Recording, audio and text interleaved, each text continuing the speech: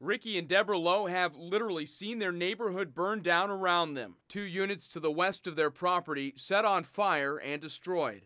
The unit right next door vacant. Ricky worries unless more arrests are made, that mobile home could be the next to go up. There was an eyewitness to the one that the last one that burned up down there. And then I was over here, helping the gentleman. He mentioned a couple guys that were setting the fire. Kevin Harris's backyard borders Twin Meadows. For months, he stayed up at night watching for fires. He's seen 9 of these units go up in flames.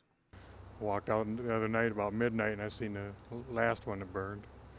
And about 15 minutes later, the fire department finally came, so it was going for a while. He's also afraid the arsons will continue. Pretty frustrating, really. You don't know whether they're going to head this way or just keep picking that out, because I know there's vacant homes around here too. But still, one arrest is a start. It's a big relief.